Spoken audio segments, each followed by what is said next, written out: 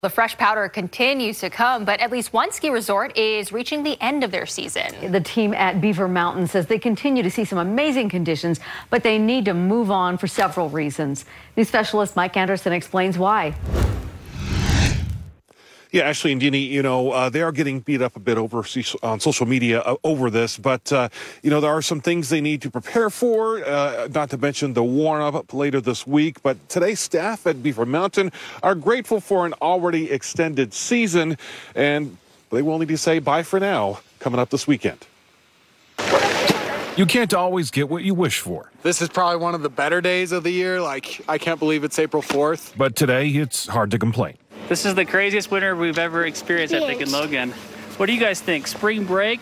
So good. So good. For this family-owned resort that depends completely on the natural powder, this season has been giving, to say the least. Plenty. We're no complaints here, and people have just been smiling all winter long. Travis Seeholzer is the mountain operations manager here. He says employees are working hard and shoveling basically every day, but they are grateful. Every one of these cycles, it seems like, there's a little break via the forecasters, and then all of a sudden another one pops up. I mean, it's a dream, really, for snowfall. Still, even the best ski seasons have to come to an end.